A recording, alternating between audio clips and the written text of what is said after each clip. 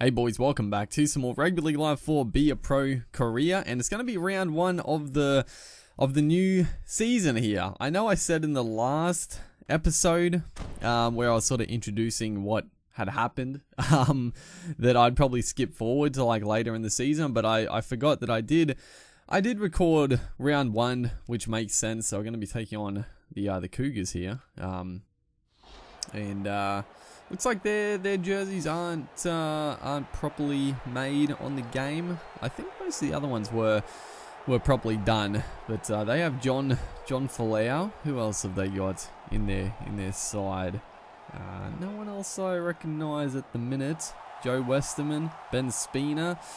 That's pretty much it. Who was on our team? Ben Jones, was he? I think the name rings a bell. There we are at 5'8". Forward pack, any notable? Jake Marchetto played for the Dragons, I think his last outing was. Did he play for the Cowboys before that? No, it might have just been the Dragons, Marchetto. But solid player. So yeah, a couple of notable players. But yeah, like I said, I forgot that I basically had recorded round one, which makes sense. Obviously, we do round one, and then I think I skip ahead quite a bit in the season. So hopefully we can get our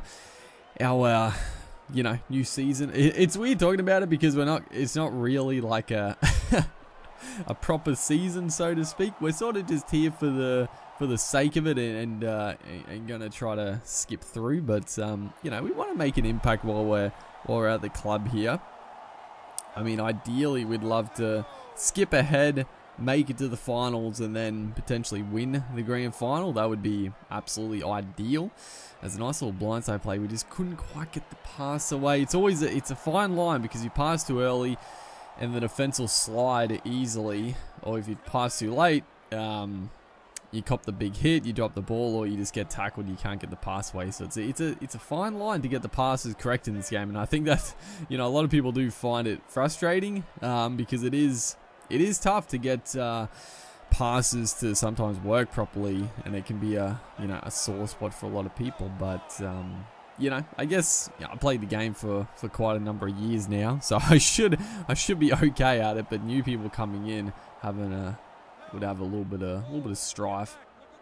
As putting the kick up there, not a great kick. The fullback comes through, takes it pretty comfortably. So 30 minutes in, still no points in this game as we look to go left once again.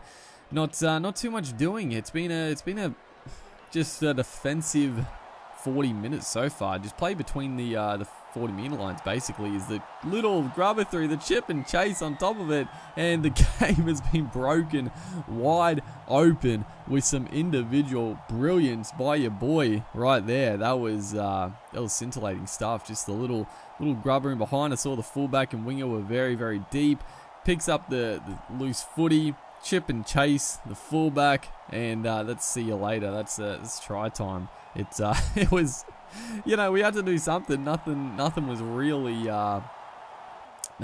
happening for either team. So that's gonna hopefully break the game open for a little bit more adventurous footy. Unfortunately, as he got there, we've just made the tackle a try saver. It has to be said, but we have given them a chance with the pill just before the stroke of half time. But fourth play, looking to defend strongly. Another good shot there on Ben Spina, the former. Did he play for the Cowboys, Spina? I know he played for Northern Pride. Long career there. Did he ever make it to the Cowboys? I think he probably played a couple of games, Ben Spina, but he was always a good player. But an absolute try saver on Whittle. That was a big stop. As a scrum feed, we have completely missed him, and he's going to go all the way. Are you kidding me? He was so slow. Oh my goodness. I don't even know what to say. I don't know how he didn't get caught. I thought there were like 4 players. We dove too early just for comic, just silliness. But I thought there were like at least 2 other players that had him. It looked like he was running on a freaking treadmill.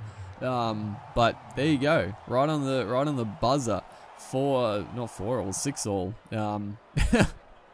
But yeah, it's probably pretty fitting. I think both teams have been pretty scrappy. Just a bit of solo brilliance by myself, and then solo brilliance by the fullback. So yeah, it's been one of those games. There's the big shot there, spews out the back, and Kitson is going to pick it up and streak away here. Not the start we wanted. It looked like the inside play worked a treat, but he decided to pass it. Thankfully, they muck up on the advantage right there, give us a little reprieve. So yeah, it's always nice not to concede very early on in the second half. You know, you don't want to. Obviously, the momentum got struck pretty badly conceding on the stroke of halftime, but if you concede right after it as well, like that's diabolical. It's a great kick. Unfortunately, not a 40-20. We were just probably a step over the 40-meter line. Unfortunately, there's no 50-10s in this game. That'd be swell.